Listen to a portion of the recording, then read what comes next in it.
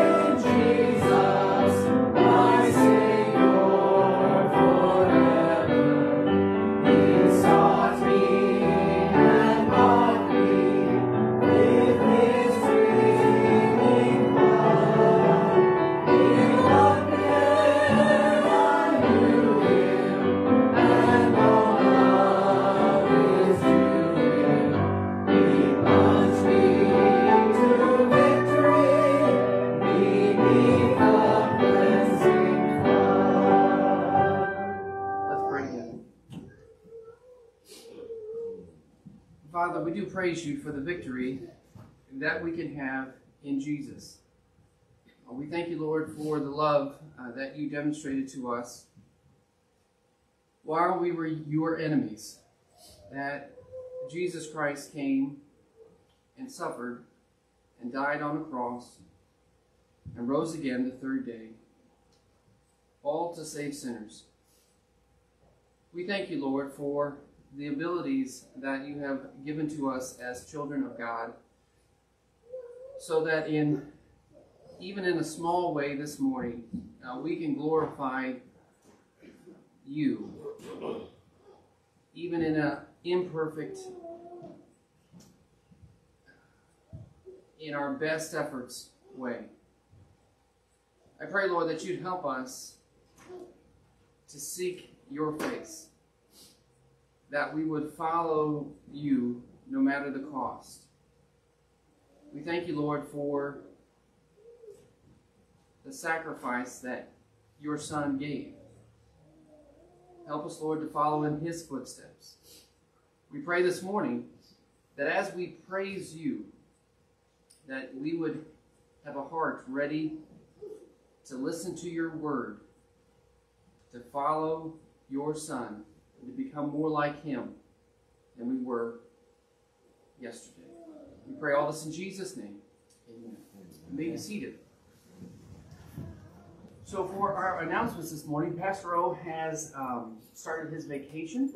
He's going to be gone for about a week and a half. So he'll be gone this Sunday, next Sunday, and this Wednesday. So he'll be back the following Wednesday. So this morning, Robbie will be preaching for us, well, for our benefit, let's say it that way, for our scriptural benefit.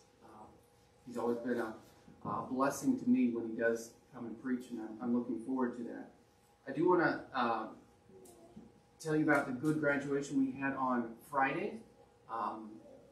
Clarissa graduated, so congratulations to her.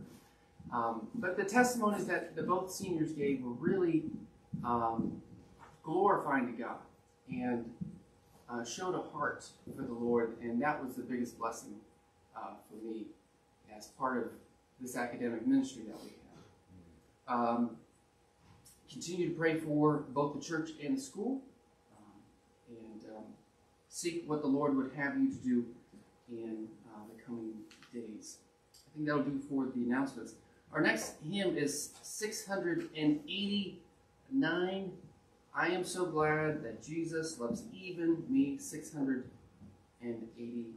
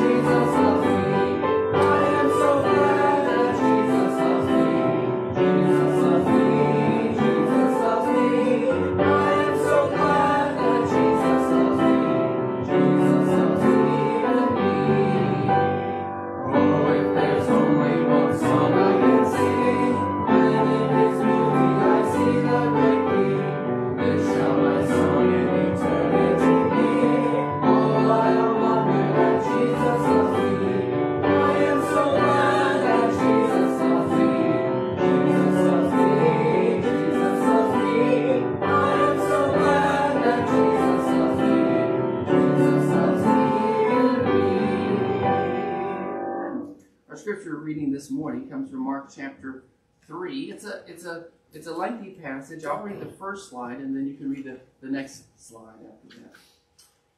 Then the multitude came together again, so that they could not so much as eat bread. But when his own people heard about this, they went out to lay hold of him, for they said, "He is out of his mind."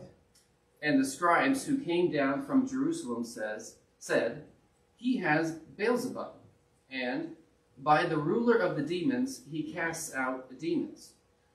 So he called them to himself and said to them in parables, "How can Satan cast out Satan? If a kingdom is divided against itself, that kingdom cannot stand. And if a house is divided against itself, that house cannot stand. And if Satan has risen up against himself and is divided, he cannot stand, but has an end." No one can enter a strong man's house and plunder his goods, unless he first binds the strong man, and then he will plunder his house. Assuredly, I say to you, all sins will be forgiven the sons of men, and whatever blasphemies they may utter. But he who blasphemes against the Holy Spirit never has forgiveness, but is subject to eternal condemnation. Because they said, he has an unclean spirit. Then his brothers and his mother came, and standing outside they sent to him, calling him. And a multitude was sitting around him, and they said to him, Look, your mother and your brothers are outside seeking you. But he answered them, saying, Who is my mother or my brothers? And he looked around in a circle at those who sat about him, and said, Here are my mother and my brothers. For whoever does the will of God is my brother, and my sister, and mother. Amen. Mark 3, 20 through 35. Our next hymn is 284, Beneath the Cross of Jesus, I fain would take my stand. 284.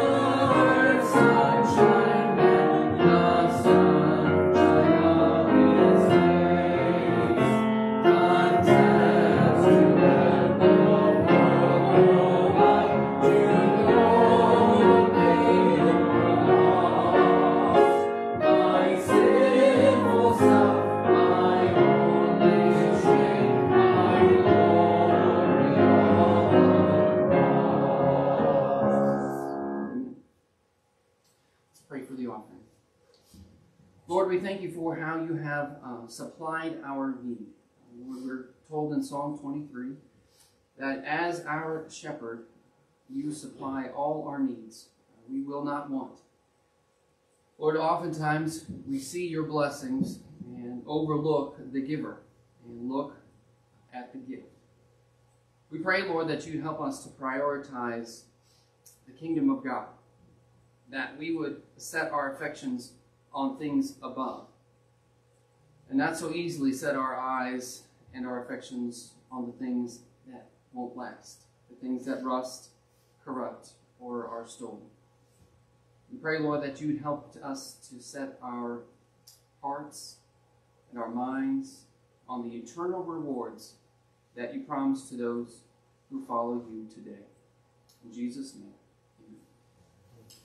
Our final hymn this morning is 638. 638, when God asked Isaiah in the 6th chapter, "Who will go for us?" Isaiah said, "Here am I, Lord, send me." So we'll stand and sing 638. And as we stand, the junior church kids can be dismissed.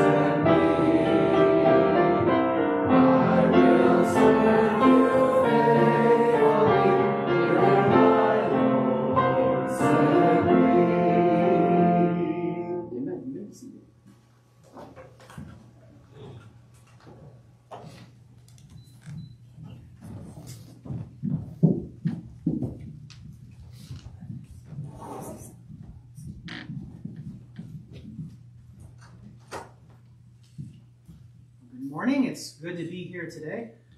As you already heard, Pastor is away on vacation, and the next 2 Sundays you do get the backups. We are glad to have the opportunity to share God's Word with you. It's always a pleasure to have this opportunity, and it's humbling. And today in the Bible, if you could turn to Galatians chapter 5. Galatians chapter 5 is where we'll start. And let's go ahead and look to God in prayer before we begin. Our Heavenly Father, we do thank you so much for your love for us. We thank you for your provision in our lives.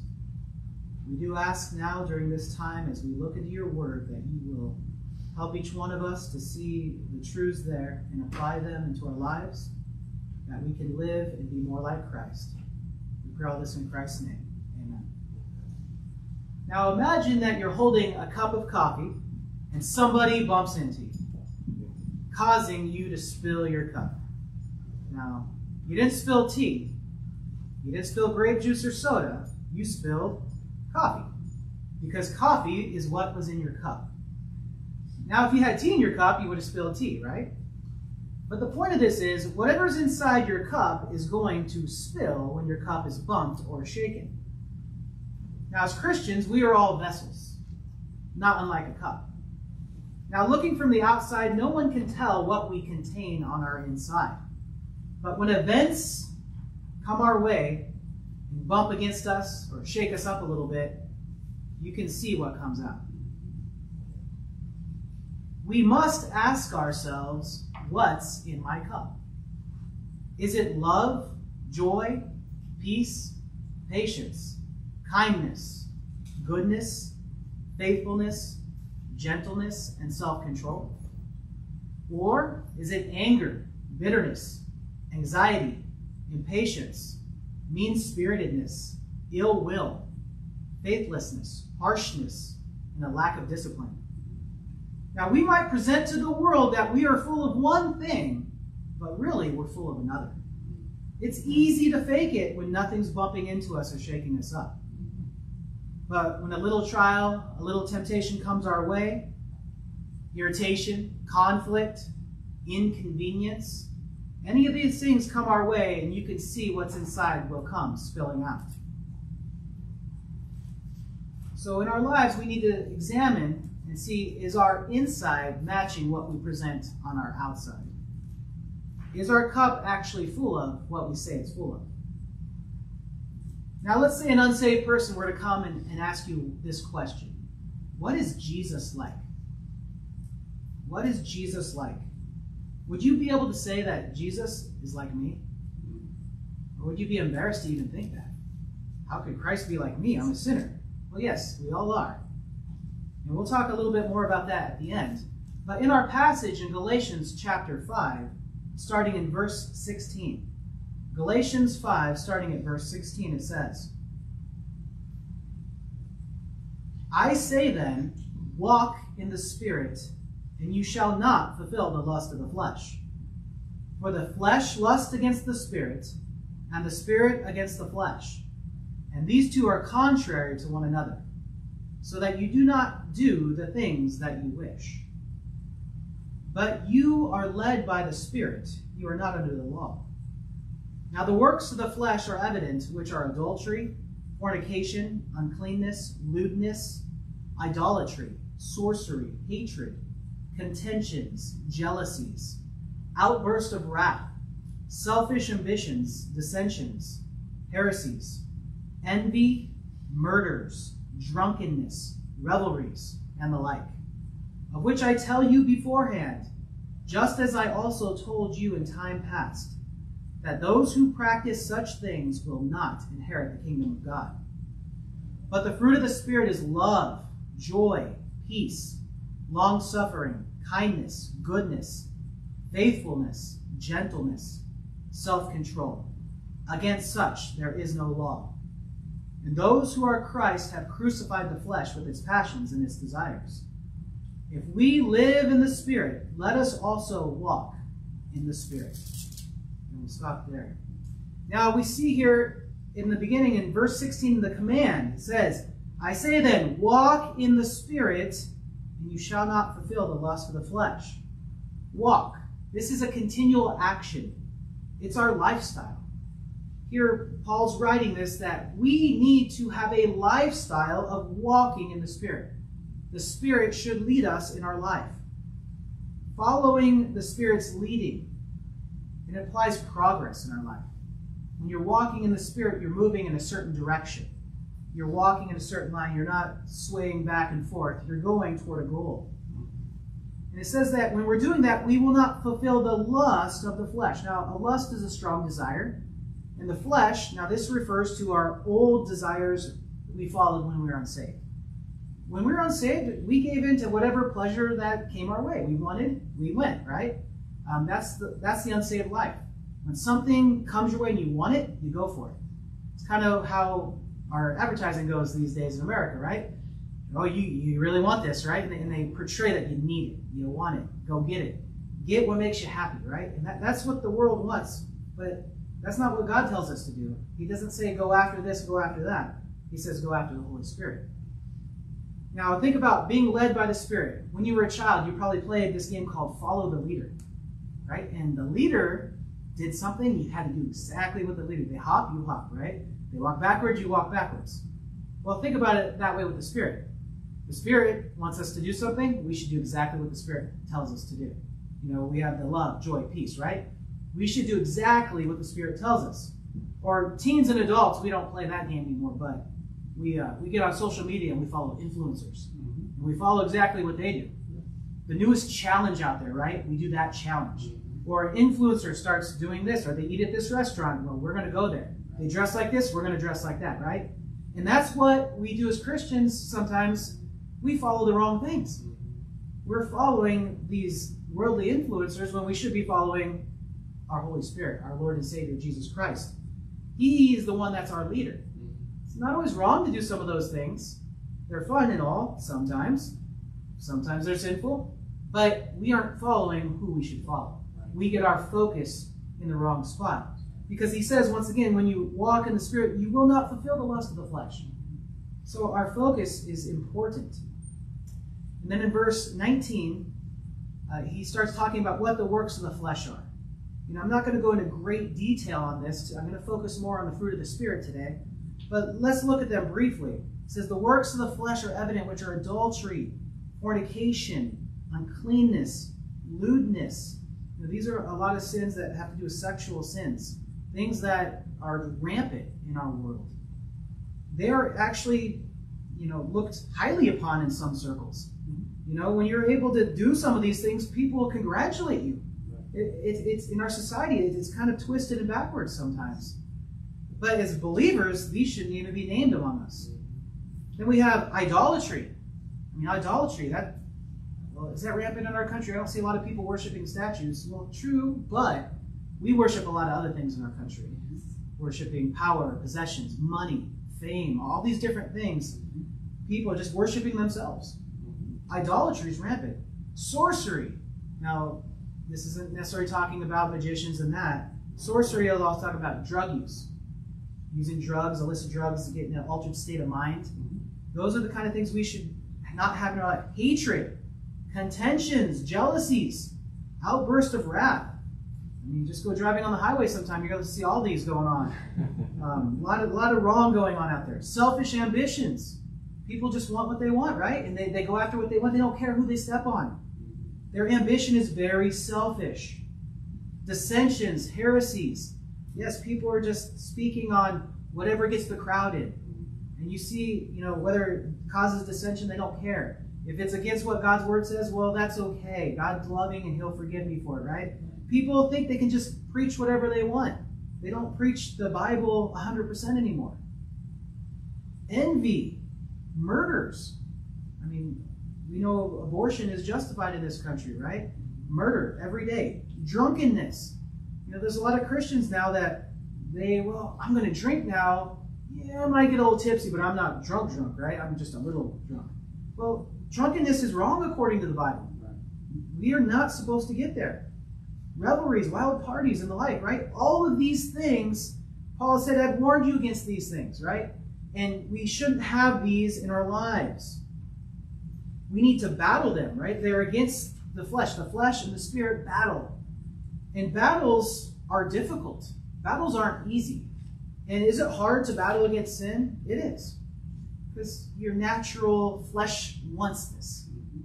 And it's hard at every point of your life. Sometimes we think, young people, they battle against that, peer pressure. And it's tough. It is tough when you're young, but we do the same when we're older. We're around friends our age and they're doing something, well, there's peer pressure. And the pressure to do wrong, it's there. It's real.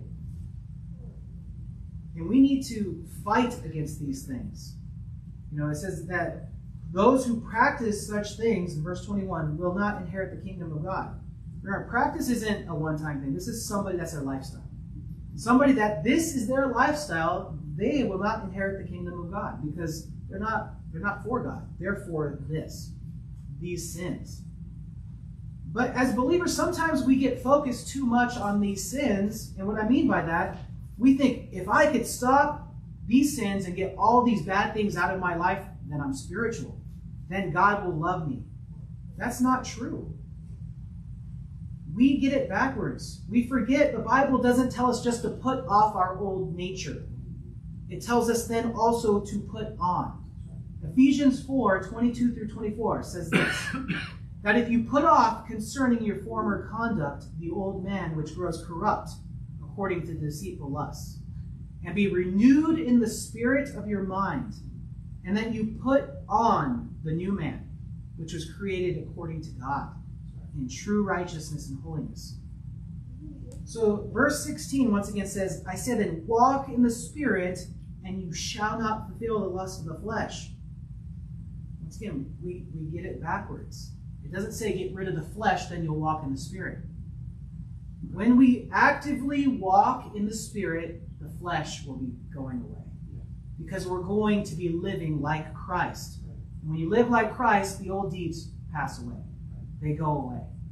We can't fight those old deeds on our own. We need the Spirit's help.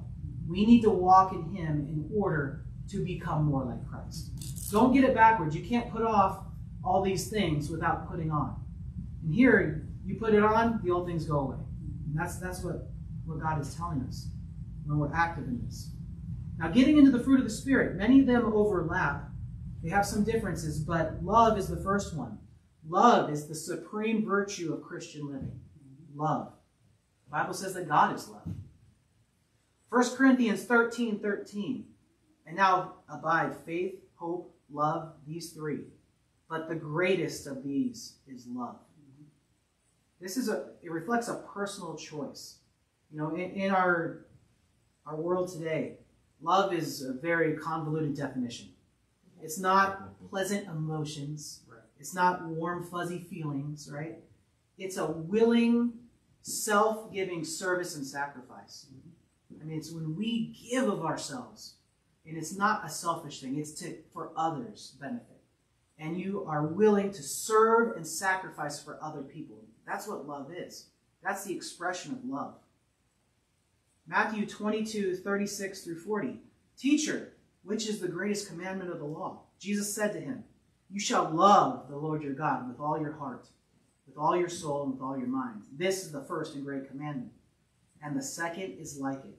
You shall love your neighbor as yourself. On these two commandments hang all the law and the prophets. Here, Jesus told us, love. You got to love God with everything and love your neighbor with everything. Serve and sacrifice for your God. Serve and sacrifice for your neighbor, for your fellow person. That's what love truly is.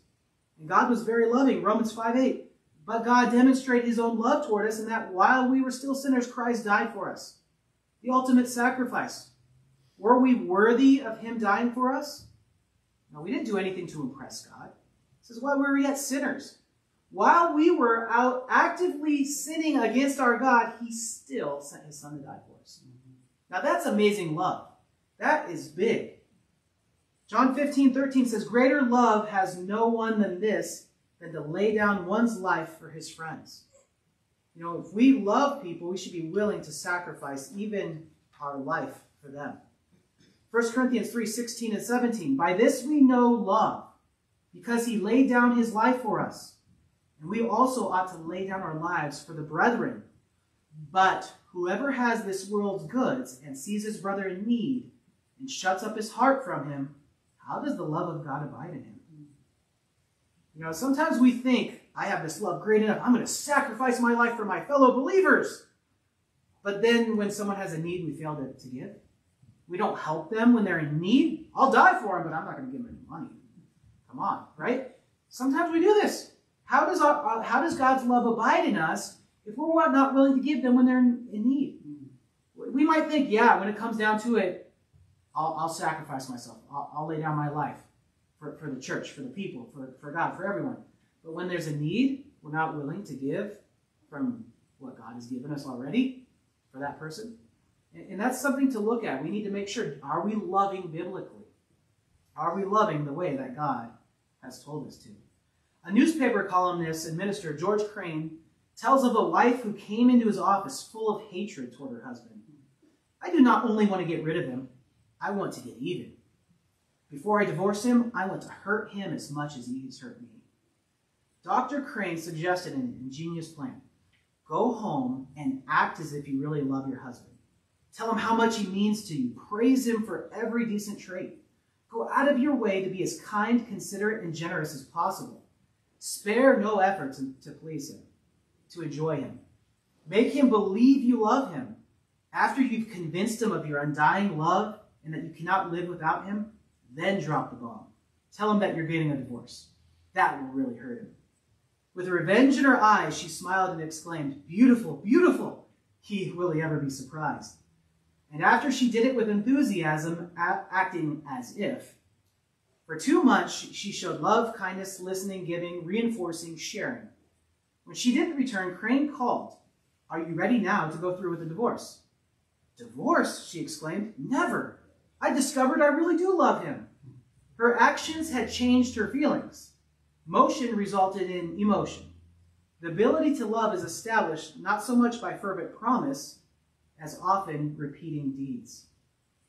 John 14:15 says, if you love me, keep my commandments. You know, the expression, talk is cheap. We can say we love God, we can say we love people, but if there's no action behind it, what good is it? God here just specifically says, if you love me, keep my commandments. Are we following God?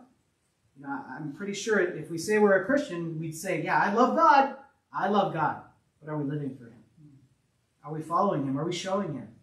And in that story I just told, as you act upon it and do it and put it in the feelings come, the emotions come, love comes. You know, sometimes you feel like, I love God, but I don't, have this. Well, it's not about feelings, remember. It's about self-sacrifice. It's about giving of yourself. And all that comes as you do it. And your mind starts changing. But you have to put it into practice. Our next fruit is joy.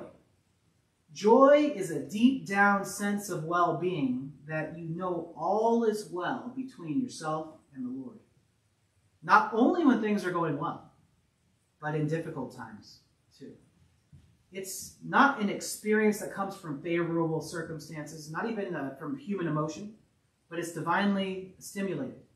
It is God's gift to believers, joy. Nehemiah 8:10. Then he said to them, go your way, eat the fat, drink the sweet, and send portions to those for whom nothing is prepared.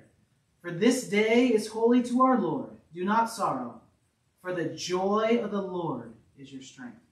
The joy of the Lord is your strength. 1 Peter 1:8.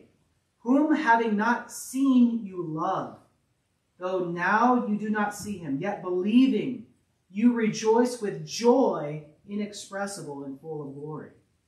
This joy needs to be a part of our life. John 16, verse 20. Most assuredly I say to you that you will weep and lament, but the world will rejoice, and you will be sorrowful, but your sorrow will be turned into joy. Your sorrow will be turned into joy. Joy is something that needs to be part of our lives. Things come our way.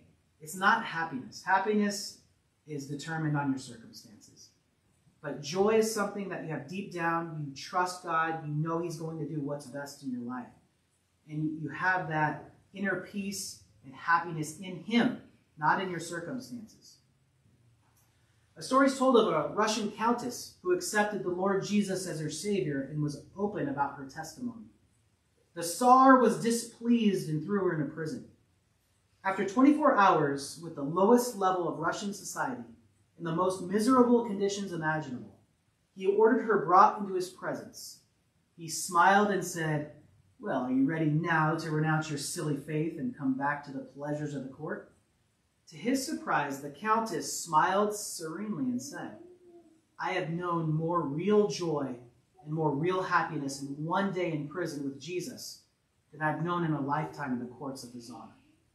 She found out what was really the easy way. Joy is really in the Lord. It's not in anything else. How many famous rich people have we seen commit suicide or get hooked on drugs? Or they just get involved in all these wicked things because there's no happiness in their fame and fortune. They are missing where true joy comes from, and it comes from the Lord. James 1:2-4, my brethren, count it all joy when you fall into various trials, knowing that the testing of your faith produces patience. But let patience have its perfect work, that you may be perfect and complete, lacking nothing. Joy. We are supposed to be joyful even when trials come, because God is working in you, working patience, making you complete. So when problems come your way, our first reaction, yes, another problem, right? Well, we might not jump up and down, but we should be thanking the Lord, saying, you know what, God, you care about me. You're trying to do something for me. When I used to play football in high school, my coach would yell at me sometimes. Nowadays, you yell at someone playing sports and they cry and it's over. But when I played, the coaches yelled a lot at me. And my coach told me, you know why I'm yelling at you? Because I care about you. I know that you're better than this. If I said nothing, that shows that I didn't care about you. And I'm thinking, okay, I see what he did, because he expected more out of me, so he was getting on me. And the next play, I would do much better. Well, God thankfully doesn't yell at us, but God brings trials our way. And when trials are coming your way, you should say, well, thank you, Lord, you care about me. You're trying to change me. If you're going through life and life's so easy, there's no trials, well, There should be. There will be. Just remember, when God cares about you, he's going to help you become more like him. And trials is a big part of that. Because he needs to change us. He needs to mold us into what we're supposed to be. The next fruit of the Spirit is peace. Peace refers to the tranquility of mind that comes from your relationship with God. Peace has everything to do with binding together. It's reflected in the modern expression, having it all together. Everything is in its place as it ought to be. And that's in God, not in our own strength. John 14:27. Peace I leave with you. My peace I give to you. Not as the world gives do I give to you. Let not your heart be troubled, neither let it be afraid. Jesus is leaving his peace with us. We need to have his peace. Philippians 4:6-7. Be anxious for nothing, but in everything, by prayer and supplication with thanksgiving, let your requests be made known to God, and the peace of God, which surpasses all understanding, will guard your hearts and minds through Christ Jesus. When we're able to have this peace, God has given this to us, where we have this peace of mind. We don't have all this worry and anxiety because we know God is in control. And we're at peace with that. And we know he's going to do his plan, his work. In a study done by Duke University on peace of mind, factors found to contribute greatly to emotional and mental stability are this. Number one, the absence of suspicion and resentment. So nursing a grudge was a major factor in unhappiness. Makes sense, right? If you have a grudge against someone, you're probably going to be unhappy. Number two, not living in the past. An unwholesome preoccupation with old mistakes and failures leads to depression. Why should we focus on the past and our old mistakes? Right? Sinful things. Does God forgive us of our sins? Yes. Does he wash them under the blood when we ask forgiveness? Yes. We need to quit bringing them back to our minds, because that can lead to depression. 3, not wasting time and energy fighting the conditions you cannot change. Cooperate with life instead of trying to run away from it.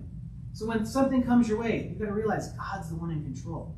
He brought that circumstance into my life. I can't run away from it. Like Jonah tried to run away, right? When God brings something your way, don't run away from it. Go through the situation looking for God, what he wants you to grow and change in that situation. Number 4, force yourself to stay involved with the living world. Resist the temptation to withdraw and become reclusive during periods of emotional stress. Yeah, when difficult things come our way, a lot of times we just want to go be alone. We want to go surf the internet or just turn on the TV or movie and just get lost in music, whatever it is, right? We just want to go and just let our mind go. But really, we need to go and be with people. When we're going through stress, we need to be around God's people, and that will be helpful to us. 5, refuse to indulge in self-pity when life hands you a raw deal. Accept the fact that nobody gets through life without some sorrow and misfortune. Right? When life gives you lemons, make lemonade, right? That's what they say. But when God brings you a tough situation, that's the whole point. What does God want us to learn from this? How does he want you to grow? 7, do not expect too much of yourself. When there's too wide a gap between self-expectation and your ability to meet the goals you have set, feelings of inadequacy are inevitable. What I get from this spiritually is don't set goals that are beyond what God wants you to do. You don't have to be the greatest preacher in the world, or you don't have to evangelize the whole world. Well, just evangelize the next person God brings your way. Set realistic goals in God. And then here's the 8th one, the final one. This is really amazing. This is a secular university. Listen to this. Find something bigger than yourself to believe in. Self-centered, egotistical people score lowest in any test for measuring happiness. So as Christians, I think we have something bigger than ourselves to believe in. We have our God and Father. We have the Son, Jesus Christ, the Holy Spirit. We have the 3 in 1. We have something great to believe in. And that is important because it says self-centered, egotistical people score the lowest on any measuring of happiness. When we're self-centered, we will be miserable. We need to really pour ourselves into our Lord and Savior, our Creator. That's what God has made us for. Next, we have long-suffering. Long-suffering is a synonym for patience. This is enduring injuries inflicted by others. A calm willingness to accept situations that are irritating or painful. 1 Timothy 1:15-16, this is a faithful saying worthy of all acceptance, that Christ Jesus came into the world to save sinners, of whom I am chief.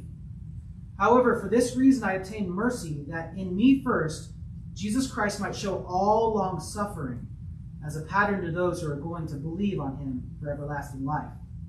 2 Peter 3:9, the Lord is not slack concerning his promise, as some count slackness, but is long-suffering toward us, not willing that any should perish, but all should come to repentance.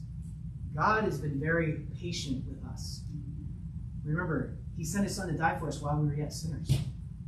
And when we do wrong, he's still patient. He wants us to come around. He doesn't want us to perish. God shows that patience. But yet, it's tough sometimes to show patience. I have 3 young children at home.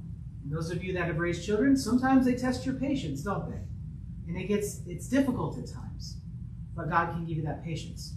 If you commute to work, you must have patience on the roadways. It's difficult at times to drive through traffic.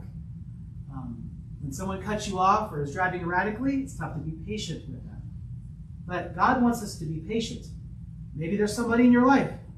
They know how to push your buttons. Like, even if they're not trying to, they push your buttons. You have to learn to be patient with them. Ephesians 4:1-2. I, therefore, the prisoner of the Lord, beseech you to walk worthy of the calling which with you are called, with all lowliness and gentleness, with long suffering, bearing with one another in love. We need to be long-suffering with one another, patient. And once again, some of those lusts of the flesh had to do with fighting and contentions. Well, when we're long-suffering and patient with people, that will be gone. We're not going to be fighting with them. We're not going to be envious of them. We're patient with them. Then we hit kindness. Kindness relates to tender concern for others. A genuine desire of a believer to treat others gently, just as the Lord treats him. 2 Timothy 2:24, and a servant of the Lord must not quarrel, but be gentle to all, able to teach patience. Luke 6:31, the golden rule. And just as you want men to do to you, you also do to them likewise. I went to a public school growing up, elementary school, and we had the golden rule on the wall. They didn't say it was from the Bible, but that's where it came from. Do unto others as you want them to do unto you, right? Many of you have heard this. That's kindness. We should be kind to others, right? Because we should want them to be kind back, hopefully. We should be kind. Ephesians 4:32, and be kind to one another, tender-hearted, forgiving one another, even as God in Christ forgave you. Kindness. This is something that we all can work on in our lives. How can I be kind? You can say a kind word. You can do a deed for somebody that's kind. Kindness is looking out for other people's needs instead of your own. Selfishness and kindness, they don't go together. When you're selfish, you're not being kind to people. You're being kind to yourself, maybe. But we need to really think about other people and how our kindness can be given to them. Then we have goodness. Goodness is moral and spiritual excellence that is known by its sweetness and kindness. So this has to do with kindness, sweetness, being a good person in the Lord. Romans 5:7, for scarcely for a righteous man will one die, yet perhaps for a good man someone will even dare to die. The upright person who has goodness is much more likely to have self-sacrificing friends. This isn't just talking about somebody that checks all the marks and, wow, they must be super holy because they don't sin and do all this. We're not talking just that. We're talking more than that. This is a good person that's good to people, that treats people with kindness and respect, that has close friends. Because when you have a close friend and you show goodness, people are willing to sacrifice for you because they see the goodness coming out of your life. It's something that spills out of you. In the Bible, Joseph was like this. Matthew 1:19. Then Joseph, her husband, being a just man, a good man, and not wanting to make her a public example, was minded to put her away secretly. And when Joseph found out that Mary was pregnant, he could have, publicly shamed her, made an example out of her, but he was a good man and just, and he didn't want to do that to her. He didn't think that was right. And he didn't, and obviously God showed him why she had a baby, and it was from the Holy Spirit. But God knew, not just Mary, but he knew what kind of man Joseph was. He put them both in this spot for a reason. And he was a good man. Galatians 6:10, Therefore, as we have opportunity, let us do good to all, especially to those who are the household of faith. We're supposed to do good to all, but especially believers. Are we good to other believers? Are we looking out for their good? Are we treating them in a way that we would say is good? Do we care about those that are in the house of the Lord with us? Do we care about other believers? Are we good to them? That's a challenge to think about. Faithfulness. This is loyalty and trustworthiness. Lamentations 3:22-23. Through the Lord's mercies we are not consumed, because his compassions fail not. They are new every morning. Great is your faithfulness. God is very faithful. That's a great attribute. 1 Corinthians 4:1-2. Let a man so consider us as servants of Christ and stewards of the mysteries of God. Moreover, it is required in stewards that one be found faithful. We need to be faithful as believers. We need to follow through on what God's given us. Every task that he gives us, we need to complete. We need to be faithful in our time with him. We need to be faithful in our prayer life. We need to be faithful in our church attendance. We need to be faithful in how we meet the needs of others. God has given us this fruit to be part of our lives. Gentleness, which could be called meekness. The humble and gentle attitude that is patiently submissive in every offense, while being free of any desire for revenge or retribution. We need to be gentle. The Greek word is used 3 times in the New Testament for different things. One is a submissiveness to the will of God. So gentle, meek people, they're going to submit to God's will in every circumstance. Teachableness. This is where it's tough sometimes, because when somebody comes to you and wants to help you learn something, instead of being teachable, we get defensive. Right? We don't want to hear it. We're like, wait, and we try to defend ourselves before we even hear what they're saying. And also a consideration of others. When you're gentle and meek, you're going to consider other people's needs before your own. You're going to think about, what do other people need, not just myself. 1 Timothy 6:11. But you, O man of God, flee these things and pursue righteousness, godliness, faith, love, patience, gentleness. Colossians 3:12. Therefore, as the elect of God, holy and beloved, put on tender mercies, kindness, humility, meekness, long-suffering.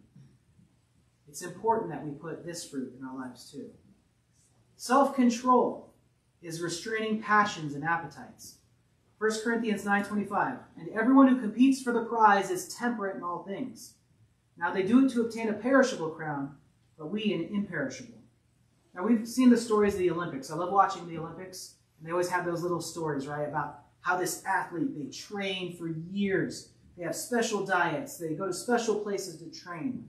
I've even seen in other countries, people see their kids, they're 3 years old, they do a somersault. Okay, we're sending them off to gymnastics camp for years to be in the Olympics. And they barely see their children. And these kids, they have self-control in their lives. I mean, sometimes it's a bit extreme, but they have this self-control because they have a goal. What is their goal? The gold medal. They want the gold medal, right?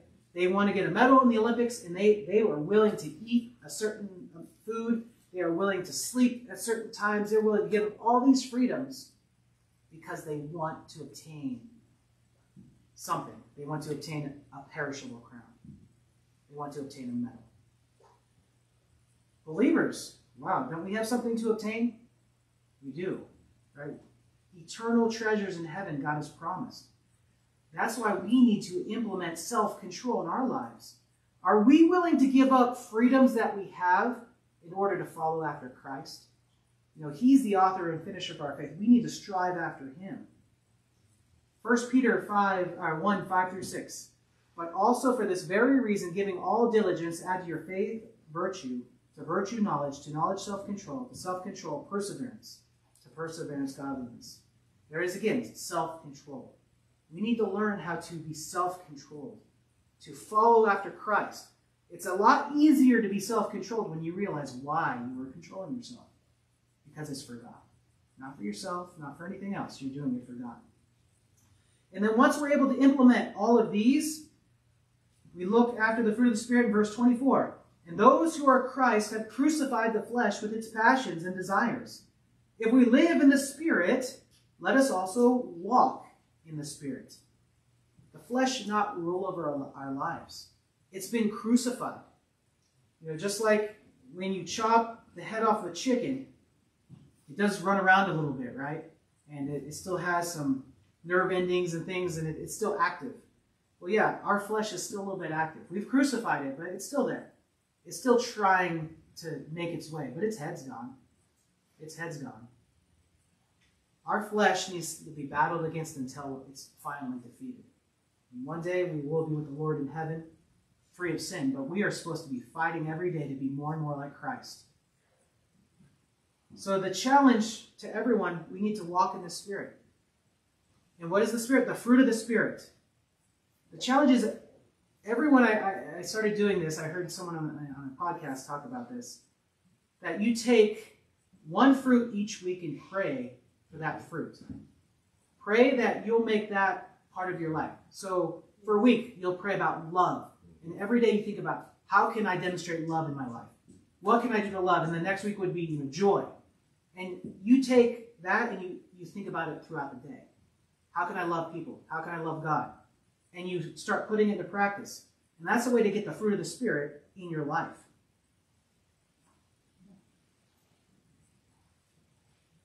This fruit will grow, and you'll be able to say, yeah, Jesus is like me, because I am like him.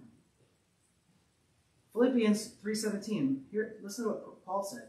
Brethren, join in following my example, and note those who so walk, as you have for us a pattern. 1 Corinthians 11:1. Imitate me, just as I also imitate Christ. So at the beginning, maybe you thought, well, why would you say Christ is like me? Isn't that a little proud, a little arrogant? Well, Paul, who said he was the chief of sinners, is saying, imitate me as I imitate Christ. We need to make sure that we are imitating Christ so when others look at us, they see Christ in us. Because I've heard it said by many preachers, you might be the only Bible that somebody ever reads. When they hear you're a Christian, they might think, that's what Christ is like you. Would you be embarrassed if someone thought Christ was just like you? Or would you say, I'm doing my best to follow him, and hopefully they're seeing some positive things in my life that are Christ? That's where we have to think about ourselves. We must keep growing. We must keep growing. Philippians 3:12. Not that I have already attained or am already perfected, but I press on that I may lay hold of that which Christ Jesus has also laid hold of me. We press on as Christians. We're not there yet. Paul, like I said, he called himself the chief of sinners. But yet he wrote much of the New Testament. He even said, imitate me. Paul knew he was following Christ the best he could, but he realized how sinful he still was. That's why he was following Christ so closely. Sometimes when we think we're pretty good with sin, that's when it's really seeping into your life undetected.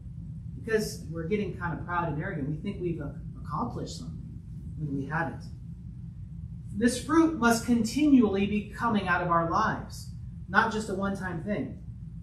Imagine having an apple tree. You plant that apple tree, you water that apple tree, and you get a harvest of apples. You're really excited, right? When you're making apple pie, apple this, apple that, giving them away to your friends. The next season, you come out, beautiful tree, no apples. Next season, no apples, no apples. Now, would that still be a good apple tree? Well, it might be a nice tree with some shade and stuff, but if there's no apples, it's no longer an apple tree. It's not producing what it was made for. As believers, we can't just say, yeah, I loved somebody that one time. I had joy in my life when I went through that trial in the past. We can't just look at the past. We need to look and press forward to the future. God wants this fruit of the Spirit to continually come out of our lives every single day. Every single moment of every single day, we need to be thinking about, how can I live and follow Christ? That's what we need to have in our mind. And how do we get this power? John 15:4-5. Abide in me, and I in you. As the branch cannot bear fruit of itself unless it abides in the vine, neither can you unless you abide in me. I am the vine, you are the branches. He who abides in me, and I in him, bears much fruit. For without me, you can do nothing. There is no power unless we abide in God. We need to spend time in his word. We need to learn more and more from the scriptures. We need to let it become just a part of our life that's flowing through us at all times. Because we can't do it in our own strength. Remember, let us walk in the Spirit as we live lives worthy as believers. Walk in the Spirit. Ephesians 4:1, I therefore, the prisoner of the Lord, beseech you to walk worthy of the calling with which you were called. We need to walk worthy of the calling which we were called. Then you will be able to say, Jesus is like me because I am like him. Love, joy, peace, patience, kindness, goodness, gentleness, faithfulness, and self-control. The fruit of the Spirit. This is something that should be pouring out of our lives every time something bumps into us. People need to see not an outside Christian, but they need to see what's inside of us pouring out into the lives of others. All of these, the fruit of the Spirit, need to be flowing from our lives as Jesus Christ is flowing into us. Let's pray. Our Heavenly Father, we do thank you again for your word, and we pray that you will give us strength. Please help each of us to just take your scriptures that we heard today and apply them into our lives. Please help us to show the fruit of the Spirit. And when difficulties come, please help us to put you first and love you with everything that we have, and then love our neighbors as ourselves. Pray all this in Christ's name.